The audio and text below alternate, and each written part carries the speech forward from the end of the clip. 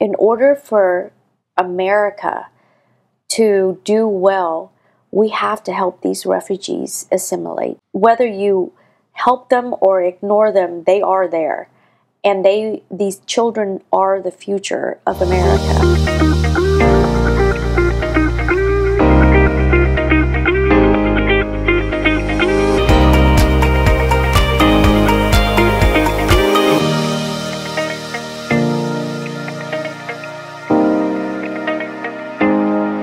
Welcome to Hello World, where we help you to rediscover the good that's all around you.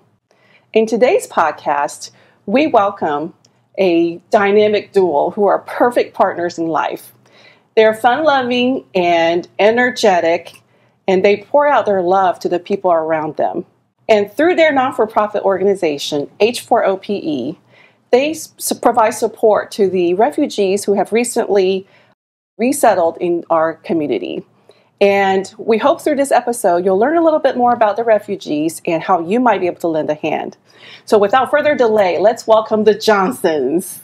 Welcome to our in-studio podcast, your guest number one sitting in our new studio. Yay, welcome. Thank you for coming. Thank you for having us.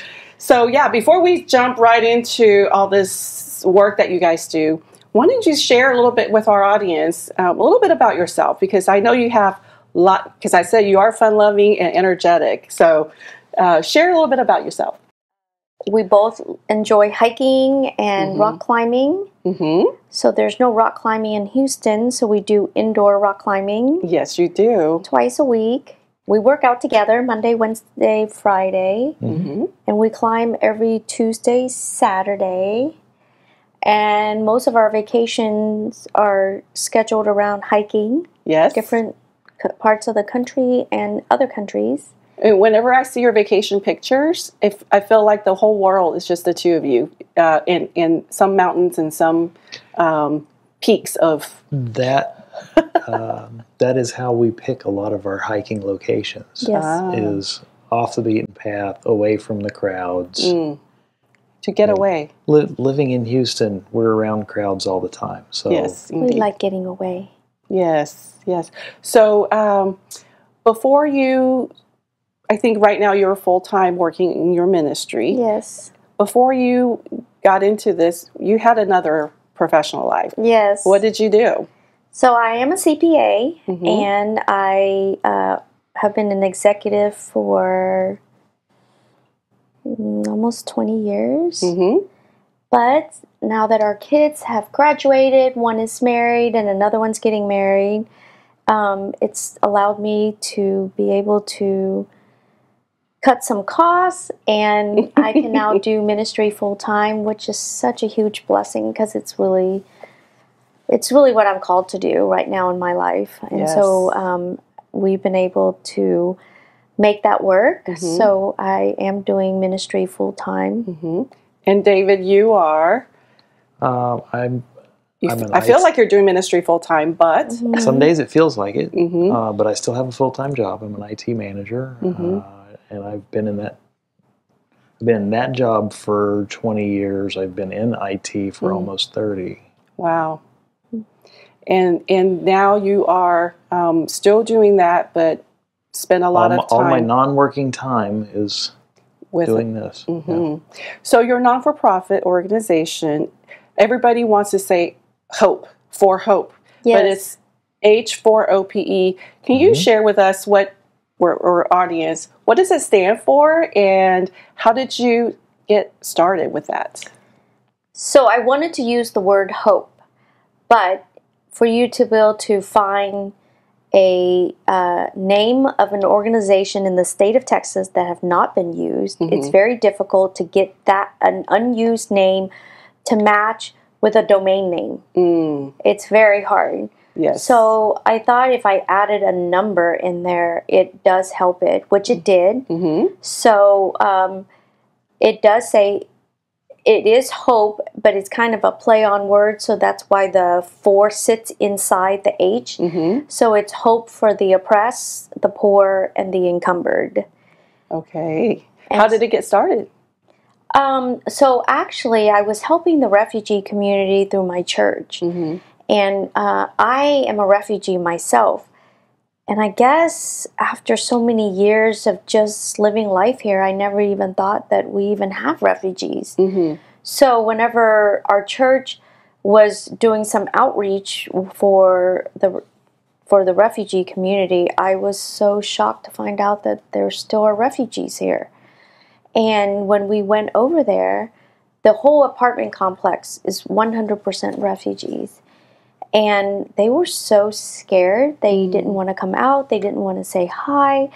And I didn't really understand. So when how I got into the community and got them out of their apartment complex was to do a major clothes distribution. I just collected all the clothes and I just dumped all the clothes out in the parking lot, and they all started coming out to take clothes. And as they were coming out, I started writing down their names and their apartment number so that when we come back, they'll remember who we are. I see. So you meet their most immediate needs. Yes. Through clothing. Just providing clothing for them, and they were so excited because it was like free shopping for them. So, and so that was one way how we can introduce ourselves to the community, because when we went the time before that, and we walked around, no one even said hello to us. They didn't even make eye contact. They don't know who you are. And then so I'll tell you the story. So after that, we got their names and and this was around Halloween. So I also passed out candy for the kids. So then for Thanksgiving, I thought it would be neat to get some Luby's Thanksgiving meals. Yes. And to hand them out to each family. And then we got to know each family as we delivered these traditional Thanksgiving meals to them. American style Thanksgiving. It helps them to understand the new culture that they live in. Yes. And their kids probably go to school and they are probably making pilgrim hats. Yes. And have no idea what it's for. And learning all about Thanksgiving, but not eating the actual meal other than what's at school.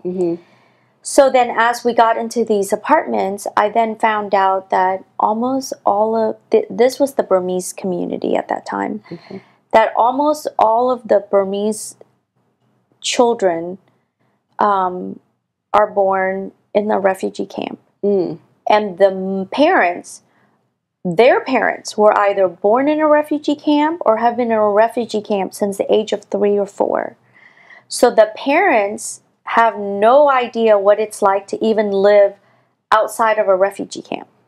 So not even in their home country's culture, the culture that they know is refugee camps. Yes, they don't even know what life is like not in a refugee camp. I can only imagine the shock and appalled of being in America that is so different from. Well, they actually, I mean, living in an apartment here versus a refugee camp is luxury from what they're getting. Because in a refugee camp, I was in a refugee camp in Malaysia, and as a kid, I don't remember anything other than swimming in the beach, so I don't remember the hardship. But their refugee camp in Thailand, because they're from Burma, and they had to escape the persecution there, so they went to Thailand. The refugee camp in Thailand is not the refugee camp that I experienced in Malaysia. It's a very difficult life. Yes. You have very minimal. You don't have beds. You're sleeping on cots or on the floor. And a lot of times, whatever belongings you have, it's very limited. So you can't just, and the camps are so big, you can't just send your children to go to the restroom by themselves, because they actually can get killed killed or raped or any of these things. So someone has to go with them. So in a small family, a lot of times if the dad is busy doing something, the mom has to scoop up all the children, if they're young, and all their belongings and walk them to the restroom and back. Because if you leave your belongings unattended, it could get stolen. Now they have a bathroom in their own apartment. There's no doors to lock. Yes. in these refugee camps. It's like a giant tent, basically, and you just have cots and your belongings are there. We've seen pictures of those camps that the refugees would show us, and they're basically bamboo huts with no doors. Yes. So there's no private space like you would have. Even in the apartments that they're in here, they have a door they can lock, and that's just... In bedroom, like multiple doors in a dwelling place. So you also work with the Afghan community. Yes. So tell us a little bit about them, because I think they're also culturally very different. They're very different. So there's been a mass influx of Afghans into our community because of the Taliban since August of 2021. It first started with the United States going over there and just doing a mass rescue and brought them over here. And recently I found out that there are 26 apartment complexes in Houston alone that houses all these Afghans. The Afghans for our community is the number one refugee people group, is it? In our community? Oh. As far as we're aware. Yeah. So I'm not aware of any larger refugee community. Refugee or Afghan community? Refugee. Refugees. Most of the refugees now that have been entering recently or resettling are Afghans. Are Afghans. Yes, that is correct.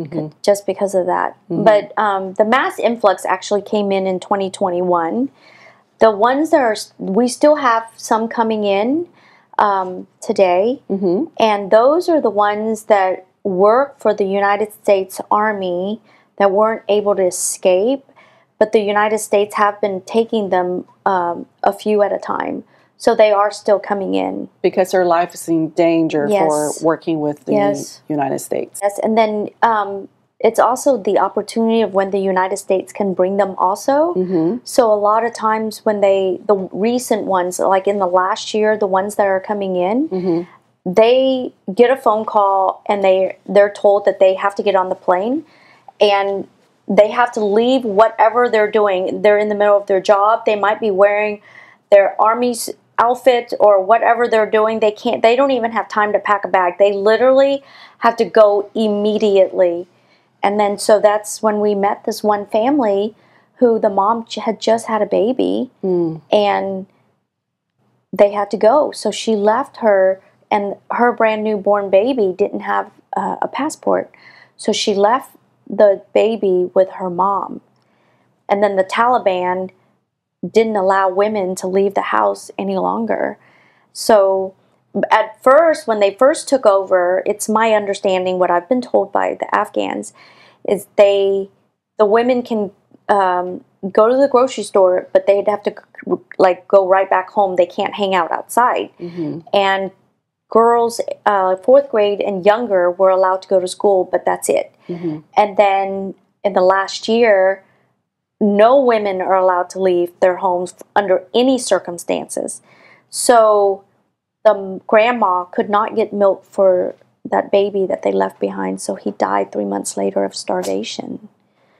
That must be rough. I mean, to have to leave their country with their literally shirts on their back, and then leaving behind not just their belongings but their loved ones. Yes, it's really sad. It's really sad. But so now that they're here, what are their biggest challenges that you see? One, I think for me that's hardest for me to see is they don't normally. It appears that they don't normally value education, especially for girls. A lot of the girls don't even go to school over there before the time of the Taliban. So they are very laid back about getting the kids registered for school. So I've been having to really push the parents to register the children, especially the girls. They're very prompt in registering the boys, but the girls, they're just like whatever. And then a lot of the girls, because when they were over in Afghanistan, they didn't go to school. So I had a set of twins where the brother is in 4th grade, but the sister is in 2nd grade. because she didn't go to school in Afghanistan. So when she had to start in kindergarten, and when the brother came over here, he has been going to school, so he was able to start in 2nd grade. So there's a grade difference even though they're twins. Wow. I mean, I think they already know that they have differential treatment, but now here, because they will go to school, the girls who did not go to school and they're older than all of their classmates, it will have some kind of impact on them because, you know, no matter, I guess, what ethnicity you are, you do have that teenage years coming up and, and feeling different. Yes.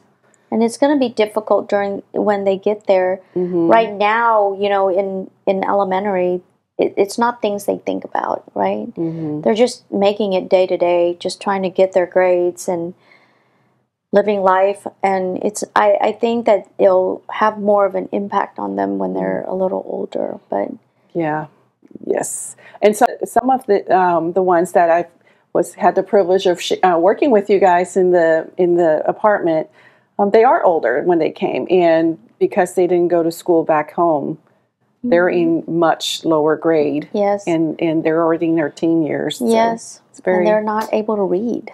Yes. And it's not just able to read in English. They can't even read in their own language. It's very challenging to teach them English when you can't even translate for them because they don't read their own language. Right. Wow. Exactly. It's hard. So now they come with just a few things on their back and maybe whatever they can carry. What are the greatest needs that they have that you guys are able to support or at least point them in the right direction? So when they first come here, they are provided an apartment to stay in with 6 months of free rent. And they do have food stamp for food, but even that in itself takes a while to kick in. So sometimes some communities will come in there and help them. Some of their refugee representatives from various organizations will come in and help them. However, we did find a family where they didn't know how to turn on electricity. They had a handicapped child. We walked into their apartment, and it's starting to hit summer with no electricity, no food. They literally are in a complete empty apartment with this handicapped child.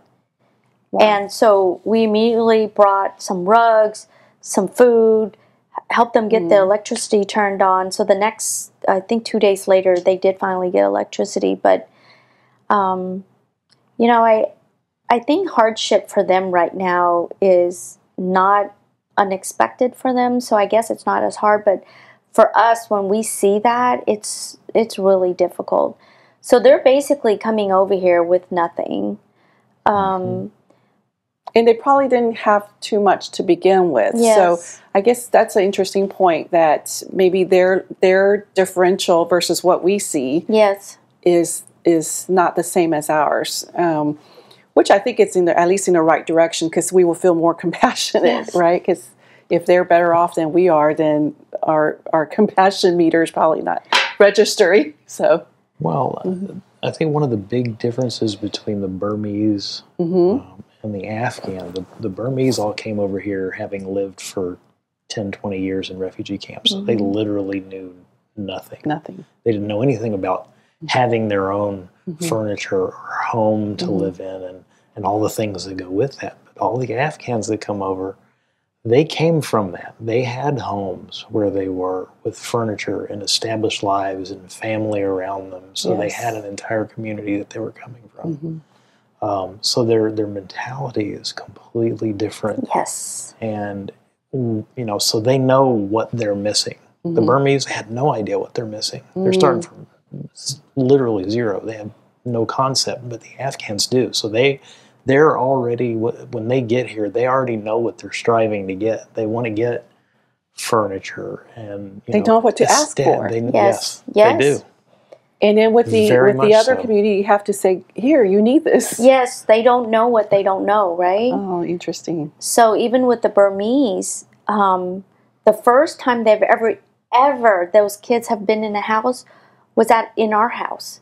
We took them to our house and some of our friends' house. it blew their minds because they've never been in a house. They're like, this is the first time I've ever seen a house. What's a house, right? Yes. Yeah, it's not a tent, and you have so many doors. Yes. At least one of them went in our house and said, is this a furniture store? Yeah. They asked if our house was a furniture store. It's funny. Because you have a breakfast area table and a dining table. It's like, why do you need so many? Yeah. That's interesting. So tell us about the H4OPE program. It's besides grabbing them, furnitures and donations. You guys are there at least once, if not twice, or 3 times a week. Sometimes every day. Yeah. So tell us what you guys do through your organization. So our goal is to assimilate the refugees into our community. When I first started, so the Afghans and the Burmese are so different, as David explained. So with the Burmese, what I saw was the recycling of the use of welfare. Mm-hmm. So the family lives on welfare. They don't even know what life is like without welfare, right? Because they've only lived in refugee camps, which everything is provided to you, but in smaller amounts than it is here. So then what I saw was the older children would finish high school. They would get the same assembly line jobs as their parents, and then they would just move next door in the same apartment complex. And so the poverty just recycles from generation to generation at this point.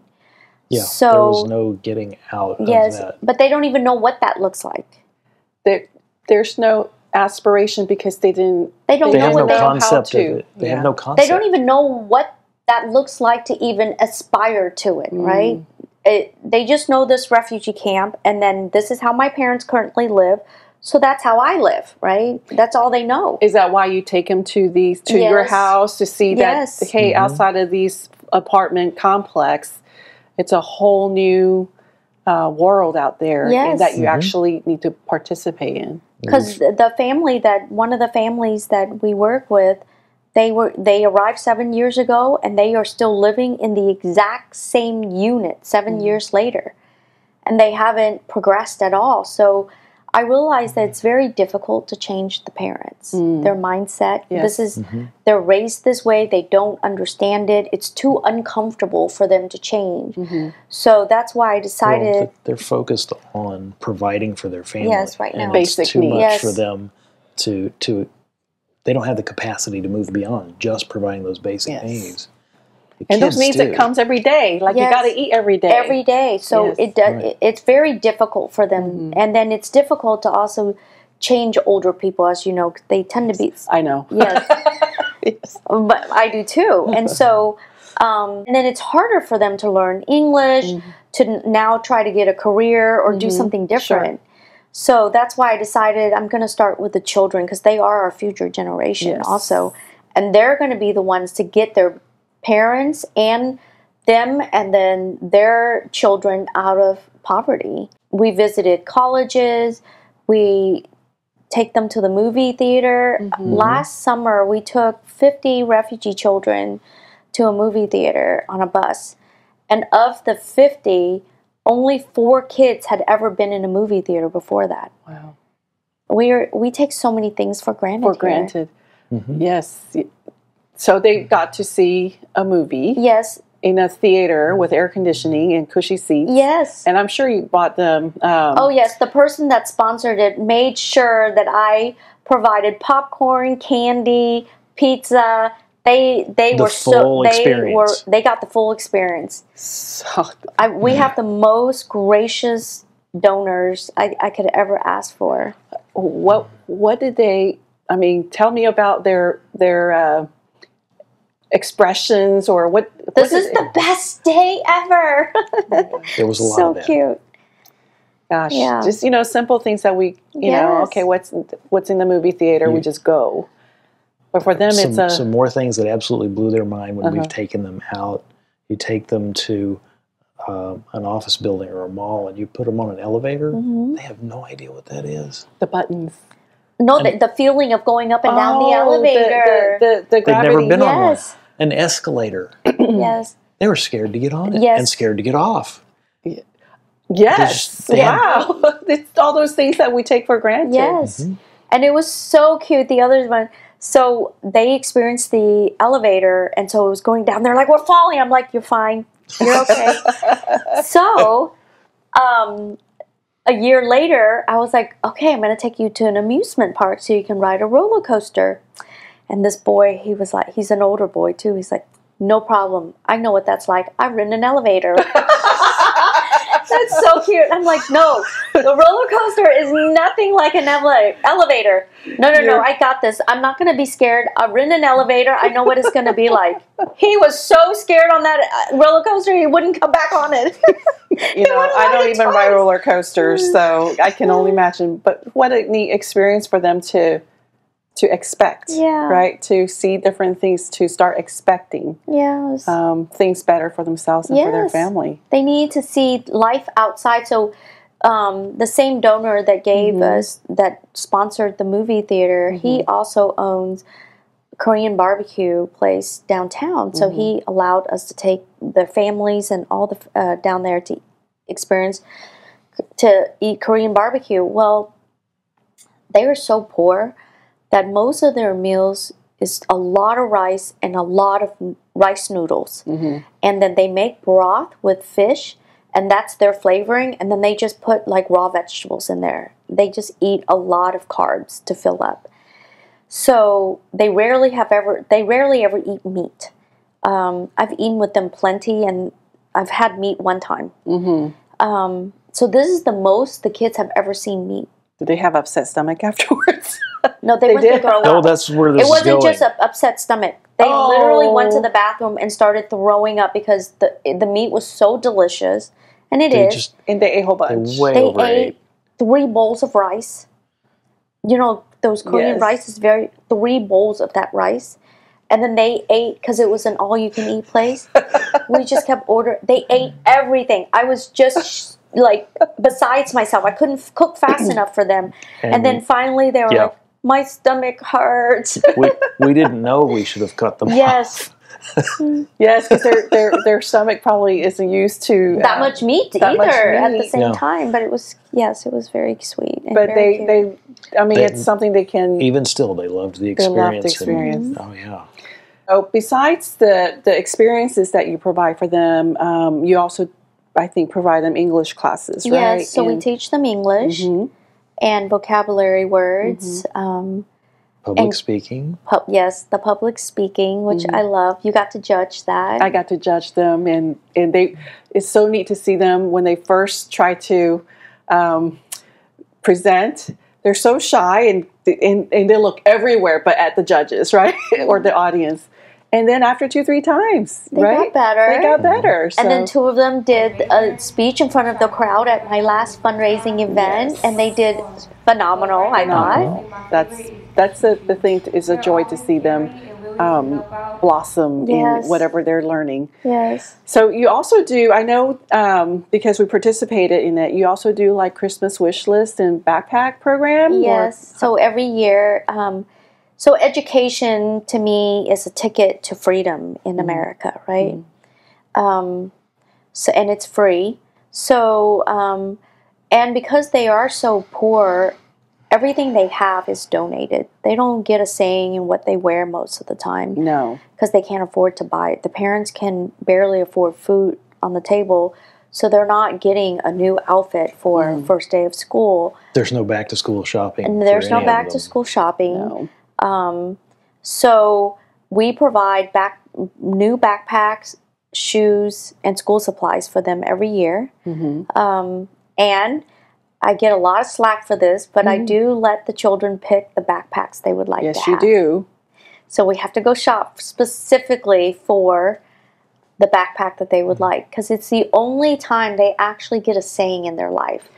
And I want them to feel proud when they go to school that they actually have something that represents who they are, right? Whether it be Spider-Man or Princess or just their favorite color for this year. It makes them so proud to go to school, to have something that that's them this year, right? and that connects them to their classmates because they have the same things. I had the pleasure of shopping with you for the backpacks, and this is why in the introduction where I say, you know, you pour your love out for the people around you. Because me, I'm just grabbing them. Okay, you need 25 red ones, we're grabbing 25 red ones. I don't care if it says Nike or whatever. But she just sprawled out on the aisle.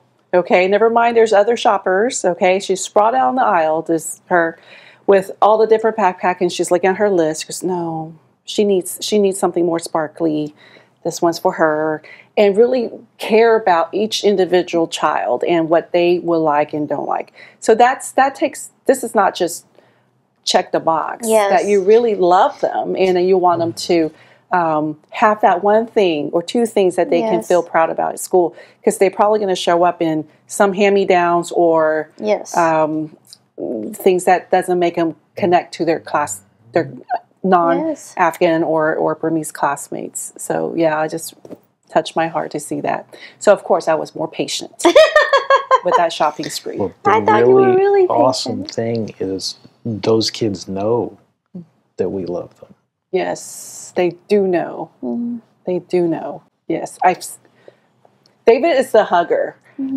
Every kid, when they see her, boys and girls, he doesn't keep class rules as much, but he's a hugger, and they just love hugging on you. And you're so tall, they just like climb on you like a jungle gym. I call him the human jungle gym. They do know. They love Mr. David. So you know, you talked about movies for everyone, Korean barbecue, backpacks, and shoes. And every week you go to see them every week in clothing, furniture, and all this stuff. Surely they don't all come out of your garage.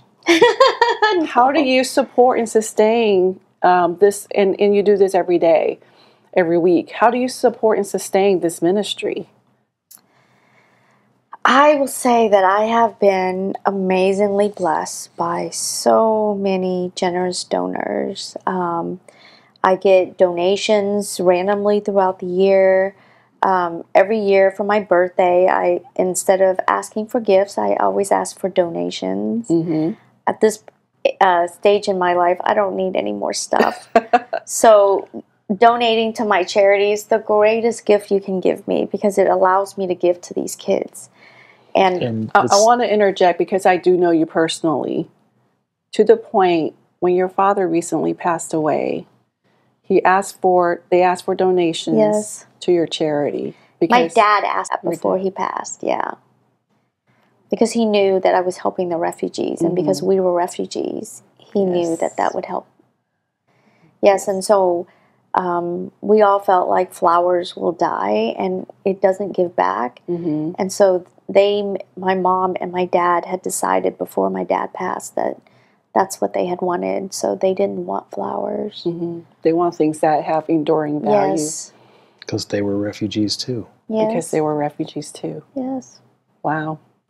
All right. And so since you're on donations, it's not just money. Right. It's clothes, it's furniture, and everything in toys, and everything.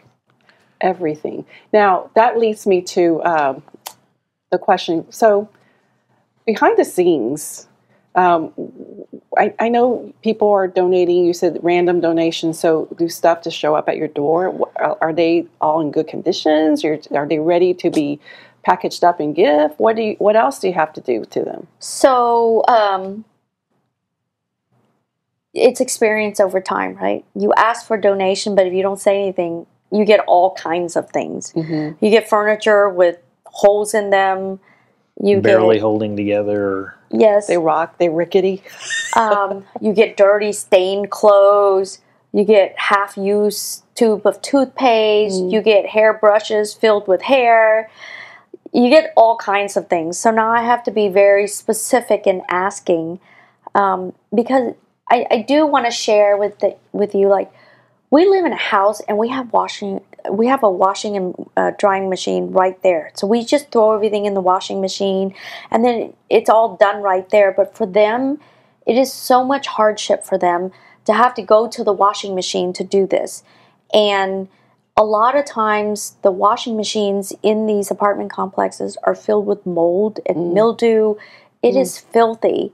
And then for the Afghans, when they have families of 8 or 13, the washing machines that's provided there doesn't help. So they actually have to put everything up in those big black trash bags and take them to a washateria to wash it in those big commercial size. So you see these kids wear the same tops and bottom for days, the same one, so the parents don't have to spend so much time washing their clothes, not to mention the cost of soap and all the coins that is required for them to wash. So I've been asking people to please wash the clothes before you make the donation. Yeah. Because even though I have a washing machine, I don't have the capacity to wash all of the donated clothes before we send them out and either. You get them a lot, You'd be too. a full-time wash person. Yes. And on the furniture side of that equation, yes, when we get things that are in bad need of repair, we can't hand that to them. They don't have tools. Right. They don't have any way of fixing anything. I have tools and can fix stuff, but that takes time. So behind the scenes, I know that you are like handyman, computer fixer, bike fixer. What else do you fix? Carpet washer, heavy furniture mover, delivery. Yes, and then it's all the rugs that we get. We make sure that they're clean, because I always think that if you're going to donate something, you need to donate it where you yourself would want to use it, right? Yes. That's how I look at it. I don't look at it as they're refugees, just give them whatever. They're humans just like us. Yes, they are. And so I want to give them things that I would wear, I would use in my own home, in a condition that I would be willing to desire to have in my home. Yes. So be proud to use. Yes, because they're humans. And be comfortable with it too. So every rug, we roll them out, we'll vacuum them. If they're dirty, he'll shampoo them, and then we have to let it lay on our driveway to get the sun to dry. And hopefully it doesn't rain. And yes. Been there. Yes, it has rained on us that before. That was an adventure. And then I do check out the clothes to make sure that we're not giving them, inappropriate clothing. Right, because they're cultural. Yes, they're culturally very conservative, both of them, the Burmese and... The Burmese less so. Yes. But even still, they prefer to be more covered up. Sure. Yes. Unfortunately, a lot of Americans, a lot of the current fashion, especially for girls, are very revealing. Short. Yes. And that's an absolute no-no in the Afghan community. No. And I don't think that the Burmese cared as much, but as our kids in that community have gotten older and older now, there's some teenagers, they are actually choosing to be more modest. That's good. And with all of that, what do you think are the biggest challenges you face in your ministry work, whether it's with the Afghans or the Burmese? What are the biggest challenges you face to do the work that you want to do or like to do? We need more volunteers, because there's just me. So I will say that I have been so grateful for the volunteers that I do get. Like, if we have a function, I am never short of volunteers. People will show up and help with whatever event I have. But to get committed volunteers that are willing to go every single week to help you, that is difficult to get, because we all have lives and we have families and we have jobs. So to be committed to give time every single week consistently, it's difficult to get. It's really hard when adults have children themselves, and we went through this, but our kids, they're grown and have their own lives now, so we have the capacity to do that. So we totally understand when people have kids at home, that has to be their focus. Or full-time jobs. Yes. Yeah. We're so grateful for you. Well, this is because I'm hearing your stories previously to this podcast, and just felt so moved by what you guys do and and then have had the opportunity to go on field trips with them and seen the kids, and they're so appreciative. I mean, everything is awe and wonder. And it's a huge blessing to you to get to love on those kids, because they just soak it up and they love me back right away. They write me love notes and stuff. Yes. So that's what keeps all of us going, right? So yes, no. So I wanted to just you guys. We've been focusing on the refugees, and just really want to know from your perspective, what are some of your most memorable experiences through all of this? Because I've talked to you lots, and I've heard some stories, and just some of them are just like, how do you even? So, what are some memorable experiences, whether it's good or challenging? But memorable nevertheless. Maybe one each. I will say that, the Burmese have been mild-mannered people. So from a conduct perspective, I don't have a huge issue with them. So I'll share one memorable moment for me. When I first started at the Burmese, I still had a job, and my job in the executive role, days are very, very stressful. Some days are very stressful. So at that time, I was buying the shoes personally, and they have very wide feet, and finding wide shoes is very difficult. So I would buy all the shoes, we would all go get them fitted, and then they wouldn't fit. So I'd have to go back and exchange them and bring them back. And then they still don't fit, so I have to go. And so sometimes I'll have to run to the store like 5 times just to get everybody fitted for a pair of shoes. I'm very grateful for this organization, First Blessing, that brings a ton of shoes out now. But before, it was just me running back and forth. And I remember this is my 3rd run, and I was very stressed from work that day. And I'm at that time, my job is in California, so they are on Pacific time. So 5 o'clock here is still only 3 o'clock there, and it's time for me to go to see the kids. And this is my 3rd run for the shoes. And I was so stressed and frustrated, just thinking, oh gosh, this ministry is wearing on me, because I have my job, and that's my current responsibility to my boss, and I have all these problems. And so I went that evening very frustrated, probably a little bit of a bad attitude, almost like it's a burden, right? Because of the level of stress I was under. I'll try not to cry. And so I show up, and I have this one little girl, and it was for her. And she took the shoes that I was bringing for her, and she hugged it, and she was so happy, because she said this is her first pair of shoes ever. Because this whole time, she's been wearing her grandma's shoes. And her shoes were so big, it would go all the way out to here. Yes. The whole time I saw that, and I just thought she's just grabbing whatever shoes. Not that she didn't have shoes. But she hugged it so tight. She's like, this is my very first pair of shoes I've ever owned. And I just thought, my bad attitude went away. And yes, it really put things in our perspective. Wow. Thank you for sharing that. You're welcome. Do we have Kleenex? Yeah, when I think about those moments where just what a difference you make in these children's lives.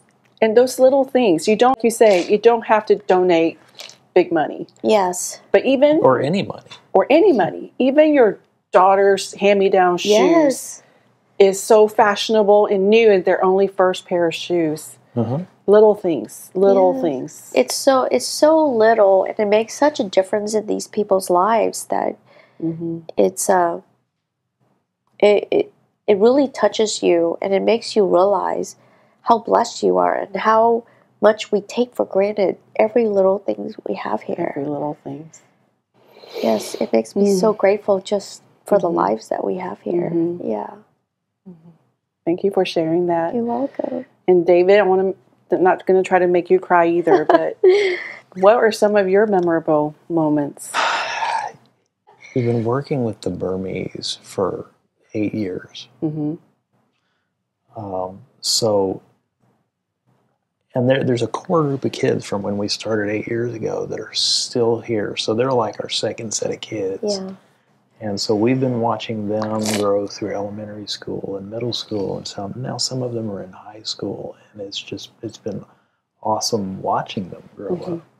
Some weeks it's just repetitive stuff, but you still get to interact with them. But then you do fun things like the summer water balloon fight, which is just complete chaos, and you just get to see them all having so much fun that you don't get to see in the daily or the weekly interactions with them. And those are a huge blessing. Yes. Yes. Yeah, and just, this past weekend when you brought the girls, and I was able to tag along, some of the girls to enjoy a meal out. And they actually have to use fork and knife and not straight with their hands, and go to an ice cream store and dressed up all pink for Barbie themed, and just seeing them. And even during that trip, I've seen some of the girls started out very stoic. Yes. Stoic. Reserved. I do too. Right? Yes. And at the end, they hugged, and then you hear that, "Thank you, Miss Lily." You can hear that they truly were touched by the experience, and then for them to say thank you in that little low voice, not the usual "thank you," Miss Denise, but in that little voice, you just felt like that they were touched. And anyways, it's all the moments are memorable because it is so unlike the lives we live, and right? And it's so hard to pick one. It is so hard to pick one. We could be here. We have a whole podcast just on the memorable experiences. I would throw in the Christmas party with the Burmese as well, because for most of them, it's the only Christmas present they get. It's not just the only Christmas present; it's the only gift they get all year. Yeah, they don't get birthday presents. No, they get no gifts. So that is the only gift they get all year. And they get some good gifts too. They do, because we have the most generous donors. I just can't even begin to express how grateful I am. You didn't even explain the whole Christmas party process with the Burmese. Yes, so because they don't get gifts, they get to do a wish list, and they get to list 3 items on their wish list, and then we match them up with a volunteer. And we have families adopt these kids for Christmas. And so they can buy 1, 2, or all 3 items that are listed, and then they actually get to bring them to the apartment complex and meet the children and hand it to the children. And the Burmese are just so reserved, so they're not as expressive. But when they go home, they're so happy because it's the only gift they've ever received. Especially the first year, they were besides themselves. They were so excited. And just to see their faces light up when they see it, even though they're reserved, you could just tell. And the moms come afterwards, and they're crying. They're like, "Thank you so much for loving my kids." And I get so many moms come crying after the party is over, just to see how much we love their kids, to provide for them something they personally can never provide for their children. Yes, and I think maybe maybe this is my impression. After the party, when they see, it's not just David and Denise love them. It's all these people. They see that there's actually a whole bunch of people who sponsor their gifts and whatnot, or volunteers to come out to help with the party that loves on them. That they're not so alone. Yes, That they're very touched at how much the community pours into their children. Yeah. And we'll have some of the donors for that party. They'll adopt the same kids year after year after year. So they get to see the children grow up. And then a lot of the donors have started providing food like rice, oil, salt, and things like that for the families. And they help the children bring these things home so they can meet the family and see how they live. And I have a lot of people like me that were once refugees. And I think it's been a while since we were refugees, so we forget how difficult it is. And I've had people who are like, oh, yeah, I'm a refugee. I'm like, okay, well, thanks for donating this. Can you deliver it for me? So they will deliver it, and they walk into the apartment, and they see how these people live. They have a little flashback, yeah. And they just break down and cry. Even men, grown men, have broken down and cried just watching the circumstances of the condition in which these apartment complex units are like. And so then they start wanting to donate more because they now see how difficult it is and the living condition these people are in, right? Because we forget. And we haven't really described those conditions. We've said they live in apartments, which is a huge step up from where they were in refugee camps. Why don't you describe it? But, I mean, it's not like going and renting a Western-style apartment. They are, but they're really, really old. They're very run down. They're often have issues with mold. They always have issues with roaches. And they're never clean. The only time they're ever clean is when a family moves into one that they have just renovated. And that's probably why they become a refugee complex, right? Because they get governments pay for assistance. Yes. Otherwise, they may not even get. No, they wouldn't. They wouldn't qualify because they don't have jobs most of the time, right? So that's why they have to move into government assisted. And then these apartments don't upkeep as well because they get government assistance funding. Yes, and they also know that these people don't speak English, so they can't say anything. It's another difficult. Remember, they're humans. Yes, it's another difficulty I face because I see how poorly they're treated, but I can't say anything because if I say something, they'll get kicked out of the complex. Yeah, we don't want that to happen. No, I don't want them homeless, so I can't even complain on their behalf because it's. But I mean, the kitchen counters are caving in like this because there's a plumbing leak and they won't come replace it. I see ceilings breaking through because of roof leaks. They won't come fix it. They just keep letting them live like that. It's not good. What gave y'all this capacity to love like this?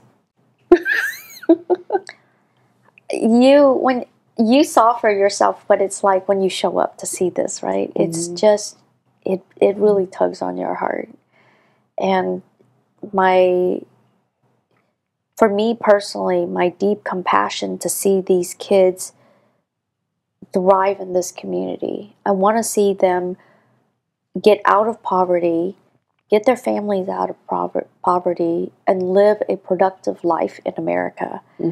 And know what it's like not to live on welfare.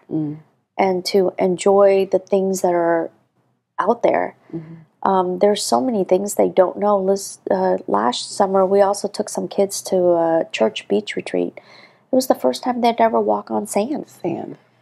And then when we took them downtown to eat at the Korean barbecue, it was the first time they'd ever seen those big buildings downtown. They'd never seen. They were like, oh, wow. The high-rise buildings. The high-rise buildings. Actually, and they were excited to see the bathroom hand dryer. Oh, yes, most of them. They think it's magic water when it's the hand sensor water. They think it's magic water. Yes, and then the hand dryer goes off. They were like ecstatic, and it's all new yes, world. It's all new, but they don't know what they're missing until you show it to them, and that's what gives them the aspiration to work harder. When you give love and you see the awe and wonder that they have, and see that they can potentially aspire for more, and then you get that as a motivation to keep going. Is that it propels you like that. It does. And I guess my biggest thing is just I really would like to break the poverty cycle in these families. Just, I mean, it broke my heart to see the oldest son graduating from high school and just doing whatever his parents is doing. No, not better. There's no improvement. There's just. But you don't know what you don't know. Yeah. At the end of the day, right? So we talk about a lot about that, going to college versus not going to college, making $10 an hour versus $30 an hour. Who would want to make $10 working 1 hour versus working 1 hour and getting $30, $40, $50 an hour? Like, it's just such a huge difference in your lifestyle and what you can do with your life by having that. Even if they don't go to college, I told them just to get that additional education after trade school, or something like that. Yes. So in their mind, they now know you have to go to college. And so we took a few to Baylor, where our kids went to school, just for them to see what college looks like, because they understood the word college, but they didn't understand what that meant. It's just a word. It's just a word. Wow, it's a big, big school. Yes. So pretty. Wow. So have you had kids that have moved on out of high school yet? Have you been with the community long enough to see it? The oldest kid I have is going in the 10th grade, and sadly, she just moved to Minnesota. Oh. Yes. Well, hopefully you still can connect to see. Yes, her sister is still here, so yes. And I'm friends with her on Facebook, so she still messages me when she needs something. So. Oh. How about you, David? What motivates you to just? Are you kidding? The love I get from these kids is more than enough. It fuels. It fuels. They do. You can go, and sometimes you're just exhausted when you're doing this, and then those kids start loving on you, and you just it melts away. You should see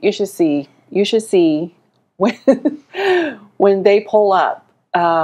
There's already a little entourage. They're waiting for your car. They know your car, and they're waiting, and they just run. They just run for hugs. And then when they're ready to leave, and there's an entourage running behind the cars. Yes. And sometimes there's even maybe stowaways.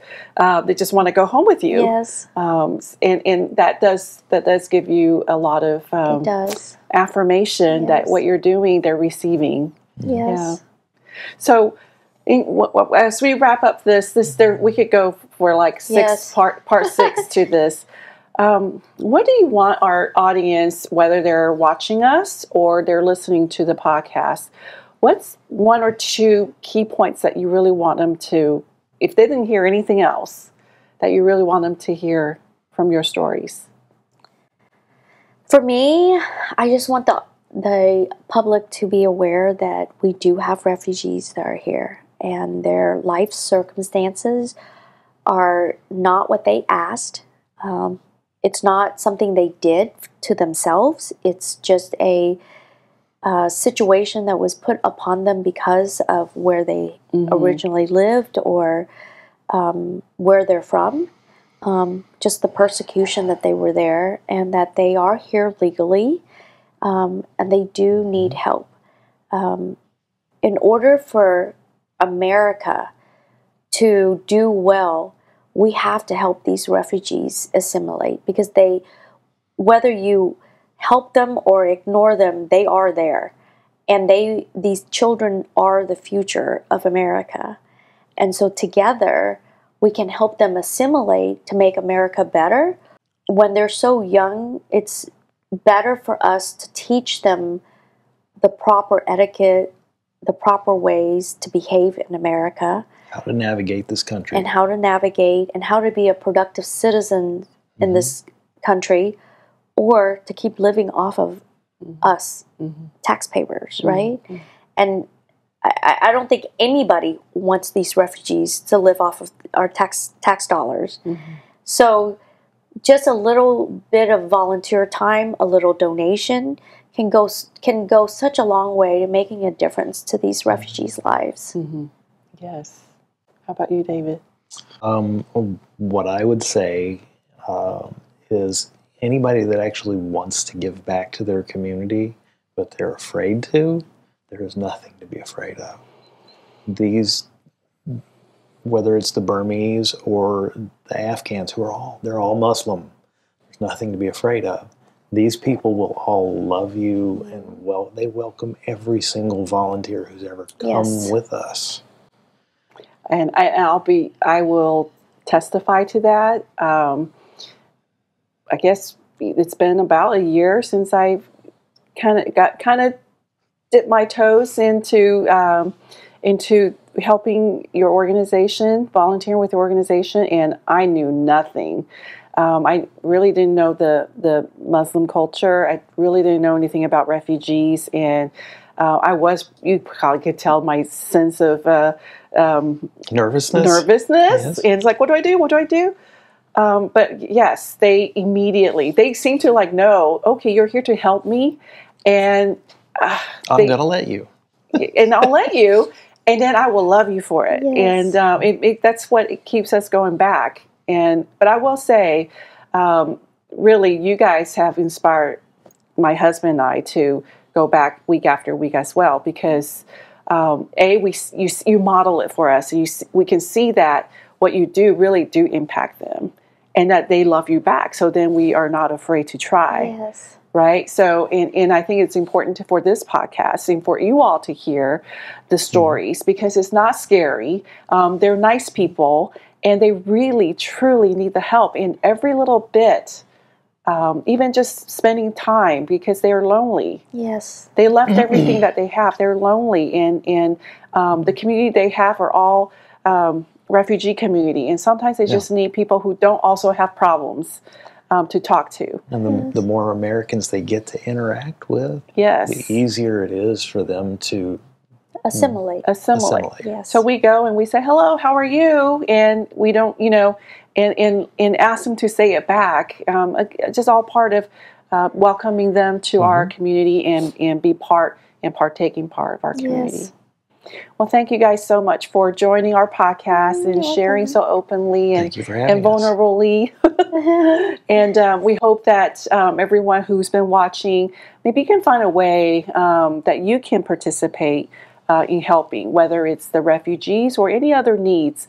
Again, there's probably more stuff in your house that you need. So maybe look around your house. Maybe there's something that you don't need anymore, but it'd be a treasure for them. So thank you for coming, and we'll see y'all next time. Bye. Bye. Bye-bye. Thanks for having us. And that brings us to the end of another exciting episode of Hello World. Please support our podcast by hitting the subscribe button. Also, don't forget to smash that like. Your likes will help our podcast reach more awesome people like you. Lastly, tap that notification bell to receive instant alert whenever we drop in a new episode. We can't wait to see you again on our next episode. Until then, keep on being a positive force in this world.